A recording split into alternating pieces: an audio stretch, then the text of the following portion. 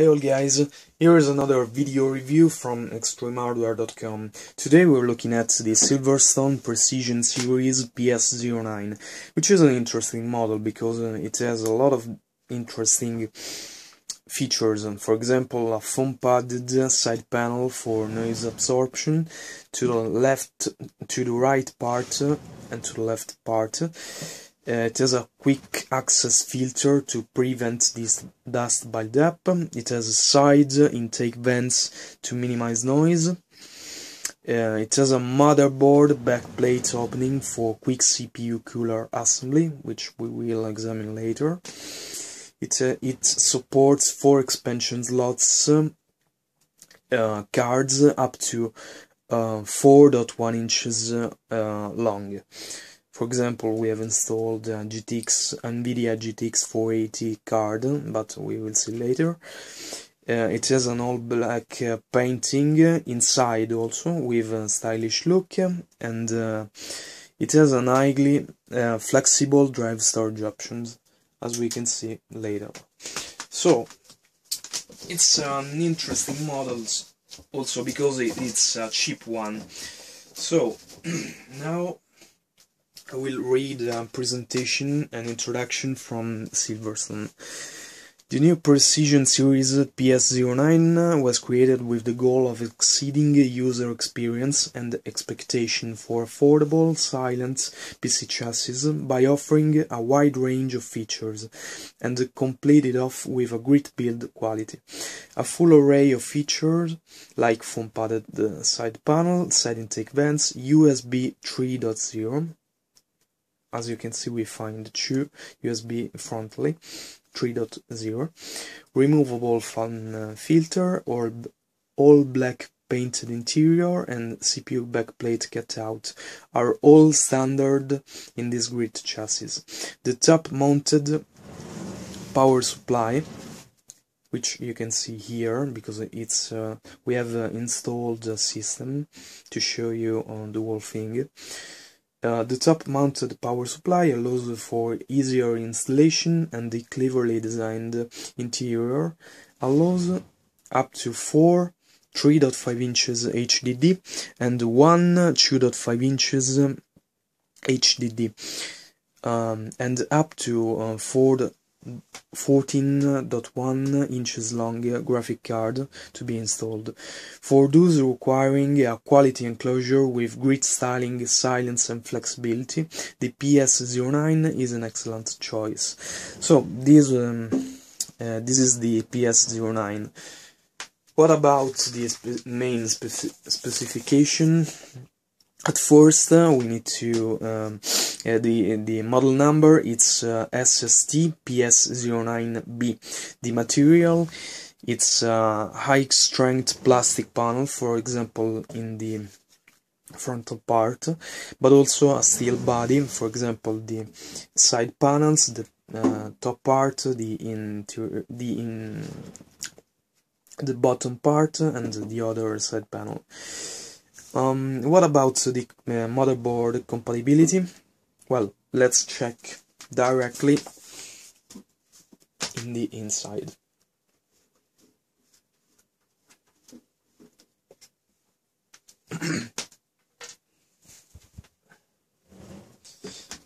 We need to pull out the side panel, which it has installed noise absorption system,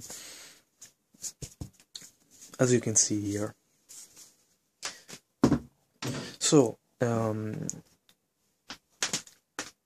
let me want you to see this unit better. Okay, we got it. So, about the compatibility, we can install a micro ATX and a mini ITX board. Right now we have used an Asus Z77i Deluxe, which is a very nice and powerful motherboard. It has a Core i5 which is a 25K CPU, Okay, 2050K, sorry. And with this motherboard, you can overclock the CPU up to 4.5 GHz, which is impressive because it's a mini ITX board. So we have just assembled this system, which has a NVIDIA GTX 480 and SilverStone 600 watts Strider Plus PSU, which has an 80 plus silver certification, and which is very nice and interesting models, also because it's totally modular. It has a lot of interesting features. Anyway, what about the cabinet? We can find that frontally we've got a pre-installed 120mm fan, but we can also install an 80mm fan. And this is just the only fan that you can find installed. Also because in the back part we can find the holes, the pre-drilled holes for a 92 or an 80mm fan. This is it. It's a very cheap chassis, but it's a quality one. And what about the limitation of the CPU cooler? We can install a CPU cooler tall at maximum 140 millimeters. So this is just this is not so much, because for example you won't be able to install classic CPU coolers, for example the Thermalright True Spirit 120, which is a very nice unit, or many other, for example from SilverStone. But you need to understand that this is just micro ITX case, so we have a lot of limitations about the dimensions. But so it's compatible with very long cards, but unfortunately, as you can see, here's a GTX 480. The power connectors are a bit in an odd placement, because we should have got an opening here, because it's very difficult to insert such connectors here. So if you have got a VGA with the horizontal connectors, you will have some difficulty to install them here. Anyway, it's totally compatible with a GTX 480, but be sure to check the dimensions. About the compatibility for the PSU, we haven't got any problem, because we have got plenty of space, and so they just show one per optional standard PS2, which is an ATX one. So this is it. Anyway, okay, we can install a lot of HDD. For example, as you can see, we have got a lot of pre-drilled holes. But what about 2.5 inches SDDs or HDDs? We have got just one single pre-installation predisposition in the bottom part of the cabinet. This is not so much, but we've got just one. Anyway, you need to install the SSD from the bottom, which is not a very good solution, but that's it. Okay, what about the the right part of the cabinet, which is the back, the back fundamentally, due to dimensions complications. We can we have seen that we could have a problem regarding the cable management, because as you can see it's very tight, as you can see here. We need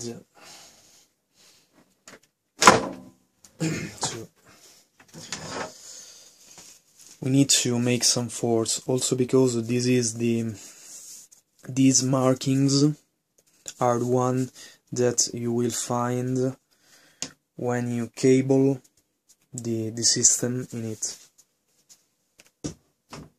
We have tried to make a good work, a good use of the space limitations, but as you can see,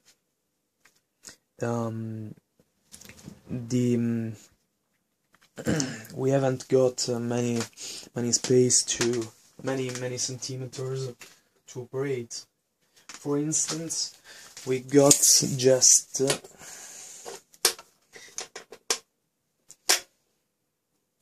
should be something like 0.7 centimeters, which is a very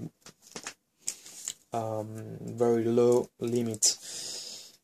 In the central part instead we've got almost 4.5 centimeters, which is a very nice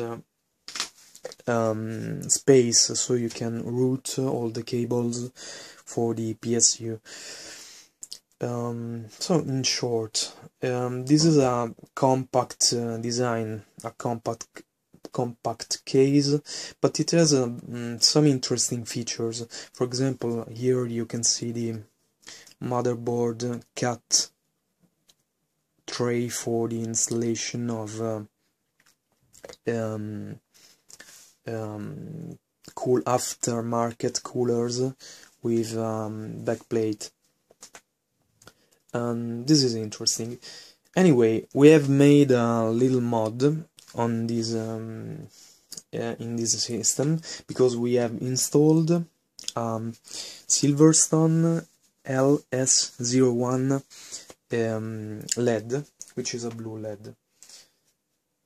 As you can see,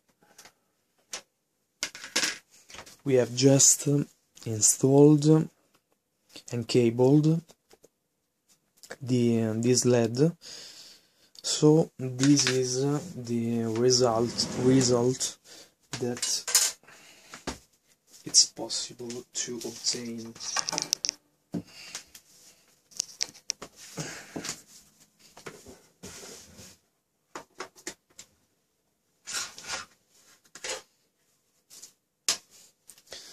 Need to start the system here.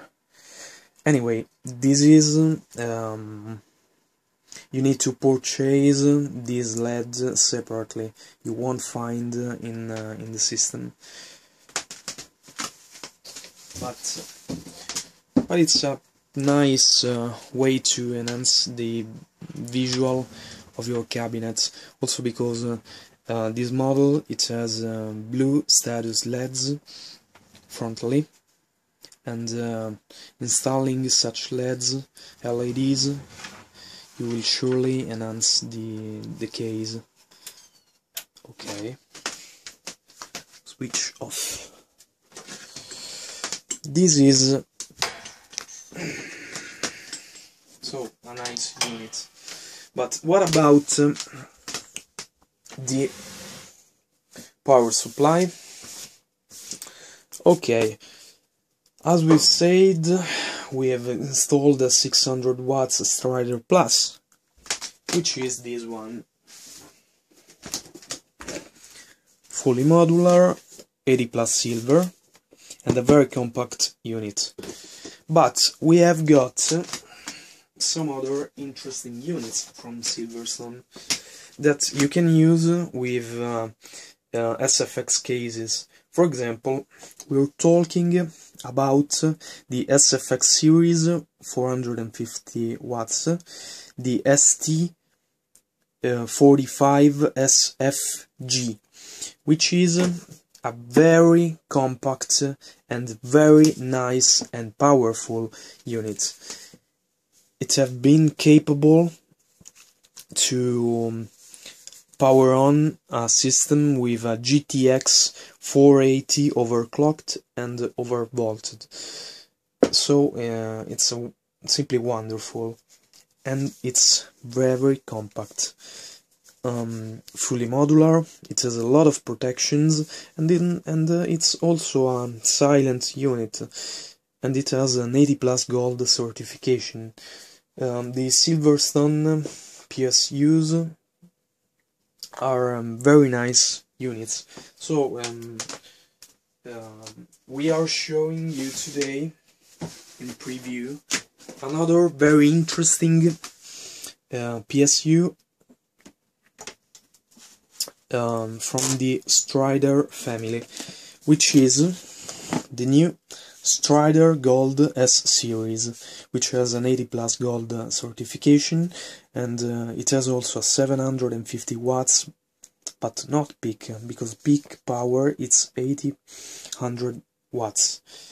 The model number is the ST75FGS, and this is too very interesting, because it's also a very compact unit, as you can see.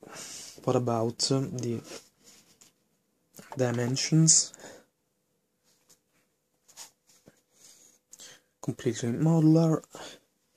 We will review this unit very soon.